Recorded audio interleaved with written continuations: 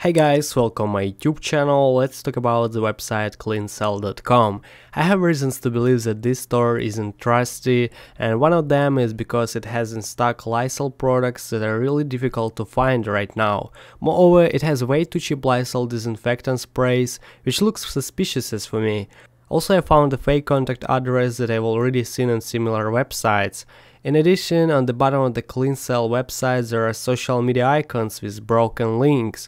Finally, store CleanSell has been working for only 7 days, so I can't recommend it to you because there is a chance that it could be a scam. Please write in the comments what you think about this place. Thanks a lot for watching, for sharing this video on social media, and goodbye.